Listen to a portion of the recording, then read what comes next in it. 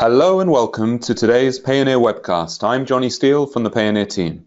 Our topic today is Payment Services Directive version 2, or PSD2 as it is commonly known, what it is, why it matters, and how it impacts you and us.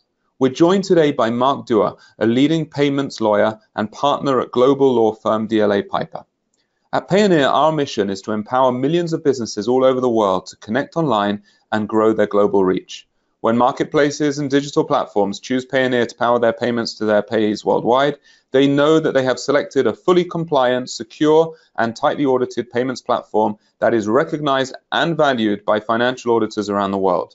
Payoneer has become the market leader at working with marketplaces and enterprises to deliver mass payouts worldwide, trusted today by the world's leading digital brands like Amazon, Airbnb, Google, and Upwork. You've probably been hearing a lot about PSD2 over the past couple of years. It was passed by the European Union back in November 2015, and member states were given 2 years to include the directive into national law, which brings us to 2018, the present. In today's webcast, we'll be reviewing the changes brought in by PSD2 and how they impact on marketplaces and digital platforms like you, making payouts to your payees worldwide. So without any further ado, I'm very pleased to welcome Mark Dewar to take us through it. Johnny, thank you very much for that kind introduction. As Johnny's pointed out, I'm Mark Dewar. I'm a leading payments lawyer and partner in DLA Piper in the IPT, the technology practice, specializing in payment service. The purpose of today's session and the aim of the session is to help you understand the consequences of the European Union's Payment Services Regulation. What I'm hoping to do is to explain and identify why this is of particular relevance now to you as marketplaces and mass payout companies, even if you're not based within the European Union. What I'm also going to hope to do is identify possible opportunities that the changes to the European Union regime, which occurred in January of this year, present opportunities to you as mass payout companies and as marketplaces that happen to sit within or outside the European Union, doing business either directly with customers in the European Union or with counterparties in the European Union. I'm also going to try and discuss from the perspective of when you're dealing with a counterparty within the European Union, why the changes might change the way in which they seek and have to do business with you. Okay, a snapshot of the Payment Services Regulation. Back in a bit of brief history first, back in 2007, there was the first regulation of payment service providers and provision of payment services, which had previously been an exclusive preserve of financial institutions like banks. The European Union wanted to open up the payments market to make it competitive and to reduce price. It also wanted to introduce a level of consumer protection into the payment services market so that consumers could be protected and not abused. This is why, and I will explain the implications of this in more detail later, there is also within the Payment Services Regulation, and this is probably the most important thing that you need to take away from this session, introduced a corporate opt-out. So where there is a contract where the payment service purchaser is a corporate, you can significantly reduce the regulatory obligations imposed by this regime by having a corporate opt-out. So bear that in mind. That was phase one in 2007. Then in phase two in 2015 to 2017, there was the second round of payment services regulation which was introduced, which built on what went before and learned the lessons of the first round. What this round did, and this is what came into force in January of this year, and which is what the precipitation of this talk, is that it introduced really two key things. One, it introduced the concept where a payment service provider provides payments online, so accessing your bank account online, making payments online, things like that. The payment service provider has to allow two new categories of regulated payment service provider, account information providers, payment initiators, access to customer accounts. That is really important and may present an opportunity to some of you.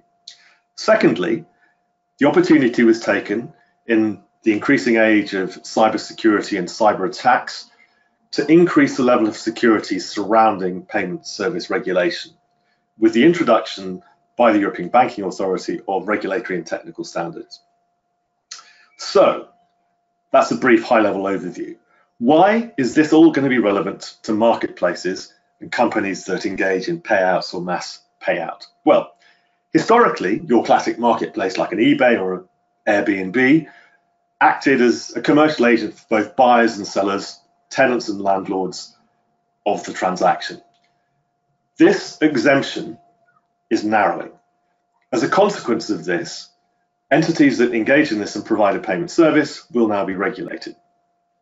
Secondly, there are two new categories of payment services which will now be regulated, and they are those who initiate or commence or encourage a payment by way of a payment initiation service and take personal security credentials of the payer or the payee, as will any service that provides account information services. So that could be an aggregator of information that through an app provides cross-account analysis to a potential customer.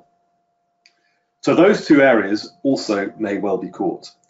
The other thing that's happening with all of this is that there is a reinforcement of the four execution principles in the context of payment services. What I mean by execution principles is simply the payment. There are four principles that the PSD2 now introduces around payment, and they relate to the charging principle. You can only charge flow-through costs, i.e. costs that you incur as a provider. It reinforces the concept of principal preservation, i.e. you cannot eat into the principal amount of the monies that is being transferred. Thirdly, and this again is important in terms of whether you're regulated or whether you're not regulated, the timing with which you have to implement a payment transaction, by which I mean that if a payer says, I want to pay the payee, that money must be transferred and available within T+1, that's the day of the transaction. Equally, there are key rules, and the fourth key execution principle relating to value dating and availability of funds. And the fifth thing, as I've already mentioned, is that any existing payment service provider that provides payment services online has to give customers payment initiation providers and account information providers access to their account if those entities have the consumers or the customers' consent. Okay, that's a bit of a high-level overview of why you should be concerned. So, what are payment services? Well, the payment services regulation in Europe applies to any payment service made in any currency if both elements, we say both limbs, that's payer and payee, are within the European Union. And the currencies are euros, pounds sterling, or Swiss francs, if one limb is in the European Union. So you have, under the old regime up until 2015, both limbs had to be within the European Union. Now, if one of the limbs is outside the European Union and the transaction is in euros, pounds, sterling, or Swiss francs, then the regime will apply to the European Union element of the transaction. That is really important for entities providing services into the European Union, and will explain why they will have obligations imposed on them by the European end of the transaction. Payment services can only be provided within the European Union by a person authorized or registered by the competent regulatory body in that member state. If you're not so authorized, you're committing a criminal offense. Furthermore, an entity that's providing such services within the European Union must comply with the rules relating to pre-contractual information and post-execution information with respect to payment service users, information in respect of charges, and information in respect of authorization and execution of payment transactions. Okay, so what are regulated activities? What activities will be caught? Either if you're operating within the European Union or if your counterparty is within the European Union, and they will be seeking to flow those rights down to you if you're providing a counterparty service or a subsidiary service as a third-party provider. First up, the key definitional piece is payment account. If you have a payment account that has the placing, transferring, or withdrawing of funds initiated by a payer or a payee, that will be a regulated activity. If That account enables cash to be placed on or withdrawn from the payment account. The payment account is operated. There are an execution of transactions, including transfer of funds, and the account enables receipt or transfer of funds, or there is an enabling of receipt transfer of funds without client payment accounts. This is called money remittance. We now have, post-January 2018, two new types of service which are caught, which weren't previously caught, and which will apply to the likes of marketplaces and mass payout companies potentially. The first is a payment initiation service. If you are an entity that initiates the payment of a transaction and you obtain the personalized security credentials of the payer, then that will be regulated. Equally, as I previously mentioned, if you are providing account information services, information about an account or multiple accounts, that will be regulated. And you're doing that within the European Union, you need to be authorized. Equally, if you are executing payment transactions which are either direct debits, use a payment card or similar, or are credit transfers, that will be regulated. So those are the granular types of transaction. What types of entity are caught? Well, if you're a card issuer, you're likely to be caught. If you're a merchant acquirer, you're likely to be caught. If you're a money remitter, you're likely to be caught. And if you are if you're engaging in payment transactions that are agreed through a telecommunication, digital or IT device, and payment is made to the MVNO or the telecommunication service provider, IT system or network, then that will be regulated, and there are new rules around that. If you're an account information service provider or a payment information service provider, you will be caught. Now, critically for marketplaces, in particular like Airbnb and eBay, if you are a commercial agent holding funds, so you take the funds from the payer that's going to rent the property and you hold them as agent for them, and then you release them to the payee, i.e. the person that's renting the property to the renter, and you hold funds for both, you will be caught. If you only hold funds for one of those entities, then you will not be caught. This is a change that has been implemented post-January 2018. Okay, so that's what's caught, the types of activity and the conceptual types of supplier.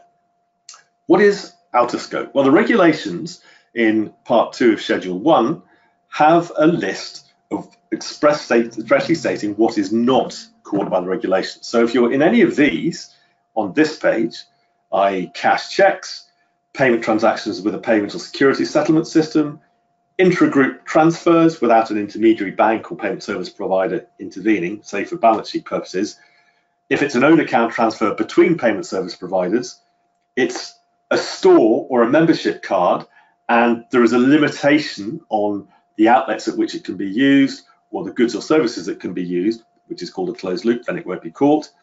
Or you're a technical service provider where you don't possess any funds, or you're a payment transaction provider through a telecommunications network to a telecoms IT system or network operator, and the value is within certain limits, or it's a bill payment service and mobile top-up service provider paying debts owing to that provider, you should not be caught.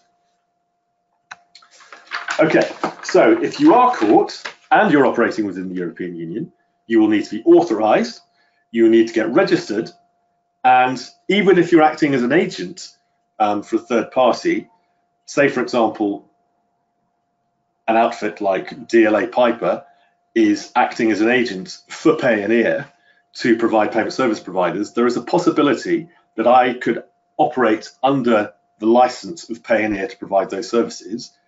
I would need to be registered by Payoneer as its agent. So there are two activities and two potential categories of registrator. You can be a fully registered, you need to be authorized, and you could be an agent, thereby relying on your principal's authorization. But the principal needs to notify the regulatory body.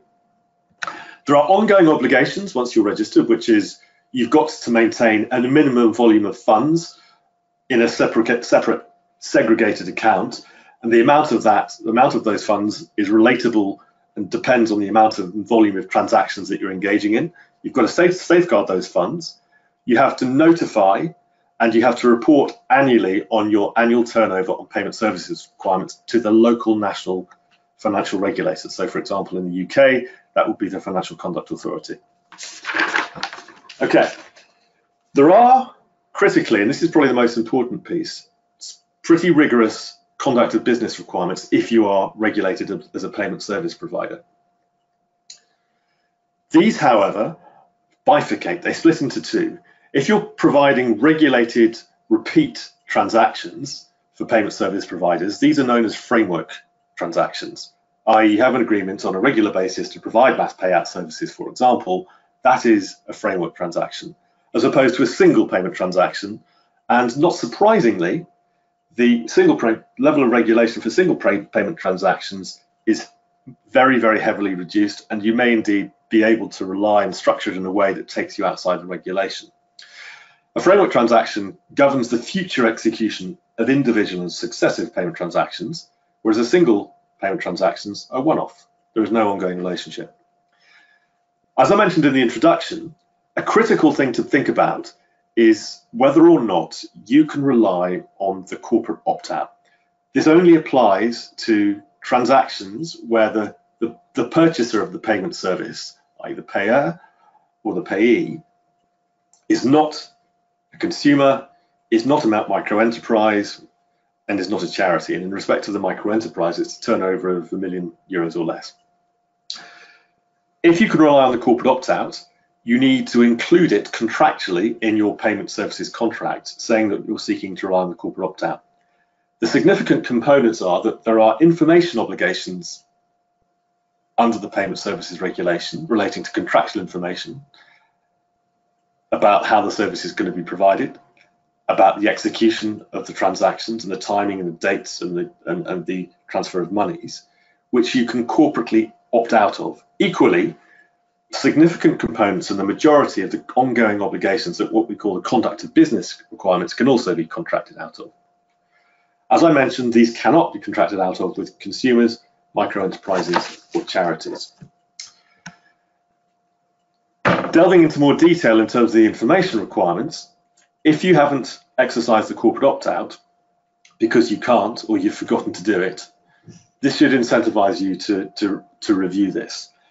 You will have, if you haven't exercised the corporate opt-out, information requirements in respect of pre-contract. You have to give your customer, your payment service user, pre-contractual information about the nature of the contract. You have to give them a framework contract that details the payment services to be provided, how giving and withdrawing consents will be given, cut-off times, what safeguarding requirements you're going to engage in, and the need for identifying the transaction, exchange rates, and timing. And what happens, for example, in the event of fraud or unattributed transactions. You also need to give payment transaction information in the form of statements. In the framework contract, you can agree the timing, and you may agree to make this information available at least once a month rather than in respect of each individual transaction and the time of that transaction. So this is important primarily for assessing what is the nature of your relationship with your payment user as a payment service provider if you're regulated, and if it's a business, look at the ability to exercise and contractually document the corporate opt-out. Turning briefly to framework contracts, this is assuming you don't have the corporate opt-out. There are two other key components which I haven't mentioned, which are termination and variation. A customer may terminate an agreement at any time on 1 month's notice. However, the payment service provider cannot introduce or levy a termination charge if more than 12 months have passed. Where the contract is of indefinite term, the payment service provider must give at least 2 months' notice to terminate the contract. Equally, in terms of varying the terms of contract, there can be no changes to the terms for the payment services without first giving 2 months' notice. You can introduce unilateral variations, but if the consumer, the payment user, does not agree or does not accept those variations, the contract can terminate immediately. These are pretty important components and necessitate you revisiting what you may or may not have in place if you're a current European provider, European-based provider, or equally maybe why your European provider, your counterparty, either with you as a non-European Union-based payment service provider or with you as a third-party provider, non-regulated, to a regulated EU provider, This might explain why they are seeking to make changes to your contractual terms to reflect these changes. Okay, rights and obligations of payment service users, which if you haven't exercised the corporate opt-out apply, and which should again incentivize you to look at this very closely. It relates to charging. You can only charge for carrying out certain obligations, and you can only charge what reasonably corresponds to your costs. In terms of authorization of a payment transaction, the form and procedure must be given before the contract is entered into. Equally, there are specific rules around refusal and revocation, and there are specific rules around execution and value time of when the funds can be available, and when, for example, you're doing an EU sterling EEA currency transaction, when the valuation of the currency exchange will occur. In terms of crediting of accounts, there must be cleared funds within the payee's account within 1 business day of the payer instructing the transaction. In terms of liability, you must provide a unique identifier. And if there's a defective performance of the payment service, you must restore the account. All of these are capable of being excluded and amended if you exercise the corporate opt-out. Okay, implications. Well, businesses in the payment space should have, certainly within the UK, and I would assess right across Europe, albeit the implementation times of the Second Payment Services Directive of 2017 will vary. It should have been implemented in each member state by the 13th of January 2018, but some member states like Germany, some member states like Spain and France have yet to implement. Germany, UK, Holland, and a lot of the Scandinavian countries have already implemented. Should and must, as a matter of priority, assess their business operations. They should and must review their systems and operational procedures to cross-check against the conduct of business rules, and to revisit the exemptions and to revisit whether the corporate opt-out should be obtained.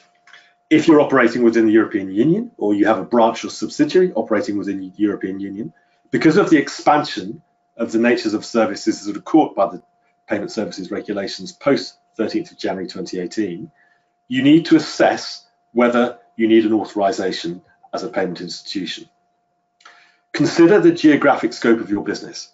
If you're operating and need to have a branch within the European Union, the passporting requirements remain. You may well be able to set up in 1 member state and then passport across all the 28 for now until the UK leaves member states your payment services business. The passporting requirements have enhanced and increased, and there's a little more detail that's required, but the primary change to the passporting requirements, which in a sense is the financial regulatory bodies across the members for each member state communicating with each other, the information exchange between those member states has enhanced. You should review your business model, plan, and growth. It takes between 2 to 6 months sometimes to get a payment services authorization. If you envisage that your business model is such that you want to grow your business across the European Union, and it warrants having a branch or a business based within the European Union, plan ahead to assess whether that model necessitates you getting an authorization and whether your activities are caught. You need to update your governance arrangements as well to include all this. Obviously, you need to update your contracts with payment service users to ensure that you're complying with the business conduct rules. And reinforcing it again, the most important piece of this, assess whether you can benefit from the corporate opt-out. Once you've done that, and if you can, the most obvious thing to do is remember contractually to document it and agree it with your user. The regulators also are engaged with the payment service providers, and the way and the approach of these regulations, because they want them to be future-proofed, and taking the UK and Germany as 2 notable European examples, there is the basic directive, which is then implemented through regulations in each member state. The process by which legislation is promulgated and introduced is a relatively long process in the gestation. So that very much the trend now, and it's encouraged by the regulations and actually the language of the directive, is to allow national regulators to refine and continually upgrade the regulation and the directive locally through guidance and directional engagement. So look at the local directional engagement. At the moment, on the latest round on Payment Services Regulations 2017, we have almost zero and very limited court analysis. So reliance, and also that process in itself is quite slow, because in most jurisdictions you have 3 tiers of courts. It's only the second tier where you get an authoritative decision. So most of the interpretive assistance comes from the financial regulators' guidance, like BaFin's guidance and like the Financial Conduct Authority's guidance in Germany and the UK respectively. So why do you need to be aware? As of January 2018, prior to that date, you may have thought you were outside the regulations. The categories have changed, the conduct of businesses have changed. So your business may now be regulated as the exemptions have changed. So refresh, have a look. There are additional obligations on regulated entities and significant impacts on all businesses if you are caught. You need to check. However, key changes to the law bring new opportunities. For example, as I mentioned, if I was a payment service provider providing payments online services, if my customer says to me, I want to use an account information service provider so I can include on an app, on my iPhone, on my Samsung, whatever it might be, access to all my accounts so this provider can comparatively analyze the costs and charges, I have to provide that information to that account service provider, unless I cannot get myself comfortable that the level of security that the ASP has is sufficient for me to be comfortable on a GDPR and risk security basis to give them that information. That presents a huge opportunity to any regulated ASP to get access to that vital information. Data is the new electricity is a truism, and it applies particularly to the payment services regulation. As a consequence, the account service providers and the payment initiation providers, I firmly believe, presents the market with disruptor influence. There is disruption from new entrants, and that's the deliberate thrust and purpose. Part of the idea behind this, apart from consumer protection and enhanced security, is to increase competition and increase diversity of products available to customers. So, implementation dates, we're already there. The new regulation is in place, and we're rocking and rolling. The only one that isn't in place is that in respect of security, regulatory and technical standards, particularly around secure customer authentication and system security, under the 2015-2017 Payment Services Directive, the European Banking Authority is authorised to introduce regulatory technical standards on security and secure customer authentication. These aren't going to be, they're in final draft now, they're going to kick in 2019, so watch this space on that. Okay, the key changes then, if you're familiar with the pre-January 13, 2018 position, is set out in this table. As I've mentioned already, at the moment or prior to January 2018, if you had one leg of your payment transaction outside the European Union, then the transaction as a whole wasn't caught. That is now changing, because if the currency is in sterling, euros or Swiss francs and that leg is outside, the transaction is caught.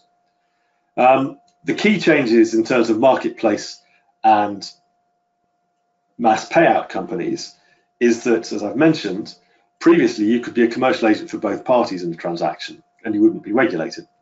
Now you can only act and hold funds for one party, so marketplaces beware. The other key thing I think for marketplaces and key payout companies, and you can look at this, the rest of this list at your leisure, is that there are new services that are regulated which may catch you. Account information services and payment initiation services. If you're providing those from a base in the European Union, then you will be regulated and you need to get authorized. Surcharging, this is critical. This is a critical commercial change since January the 13th, 2018. You can no longer surcharge, and it's been the case in the UK for a while, you can no longer surcharge for the use of the payment instrument. This is effectively now eliminated. You also, and this overlaps with GDPR, have to provide major incident reporting for data breaches. And this is another important thing. This won't come out until 2019 with the RTS guidance. So those are the key changes. There are another 4 or 5, but I leave you to read those at your leisure. Okay, key opportunities and risks. Well, To third-party providers, such as a payment initiation service provider or account information service provider, if you acquire personal security authentication in either of those instances, in order to access those accounts, you will need, and you carry your business in the European Union, you will need to be authorized. What's going to happen is if you do this, then you will be able to provide payment services and access those accounts. This therefore means we could get new payment brands, new providers of services that provide competition to the established players. There is an introduction which will come through with the RTS guidelines on strong customer authentication. In the UK, this is largely done already, and it's basically you need to have 2 or 3 authentication factors. The 3 are knowledge, something about the user; possession, something about that they own, like I own a Mini Cooper S Works car; and inheritance, something that only the person knows, what colour your eyes are, what colour your hair is. 2 of these 3 requirements must be asked when, and must be systematized so that when a payment service user accesses the service, they can check that they are that individual and they can effectively be authenticated. As I've mentioned, the commercial agents exemption is tightening and only applies to pay or pay fund holders. And this, I think, is where marketplaces are getting caught. The options to them are to get authorized or get regulated, or the easier option is to outsource the provision of payment service providers to a regulated entity such as a Payoneer. Okay, what are the issues that arise in practice? In reality, there are 5. Firstly, you need to interpret whether or not the law applies to you, and you need to look at the regulatory guidance. And in the UK, that would be the perimeter guidance and associated laws. And in respect of surcharges, whilst it's effectively prohibited under the Payment Services Directive, we also have the interchange fee regulations, which overlaps with that, preventing entities from charging and flowing down, or networks or card schemes from flowing down interchange fees and others. So you need to read the Payment Services Regulation in the context of local financial regulatory bodies' guidance, but also other related regulations like interchange fees, and also in the context of security and information package, dare I say it, the General Data Protection Regulation. Do you need to be authorized? Check your business model, check it now, whether it needs to be authorized now, and also look at your future business model. What are your plans so that you can future-proof and prepare, and you don't reach that point where you've got the implementation of a new project and you think, hell, I need to get authorized. Check now, plan ahead. Compliance. Your terms and conditions, which you currently have with your payment service users, may well be regulated. They may need to be updated. Look at your product offering and don't forget the surcharging ban. Secure customer authentication. Remember the 3 components: possession, knowledge, and adherence. Finally, seize the opportunities. This is a real opportunity for new third-party providers to provide competition to the existing establishment. Many thanks for your time. Should you have any questions, my details are on the back page and very happy to answer them. Thanks so much, Mark, for the thorough analysis of the changes brought about by PSD2 coming into effect this year and posing the key questions that marketplaces and other companies making mass payouts need to be asking. Payoneer has earned the trust of the world's leading digital brands in many ways. It includes our ability to help marketplaces connect with and grow in new markets worldwide. Our robust infrastructure and end-to-end platform that provides a wide array of solutions beyond payments, including automated tax services, working capital, fraud prevention and risk prevention, and B2B payment collection are just some of the solutions that we now offer. But perhaps most of all, it's the trust in knowing that Payoneer is regulated around the world and will always be on top of changes to regulation. By leveraging the services of a payments platform like Payoneer, you can be rest assured that any changes to regulation, such as PSD2, will be seamlessly handled. If you have any questions about PSD2 or anything else related to your payment challenges or global growth aspirations, please don't hesitate to get in touch with us. Thank you again, Mark. Thank you for watching today. And the details on the screen show our website, our email and phone number where you can get in touch with us right away. Thank you.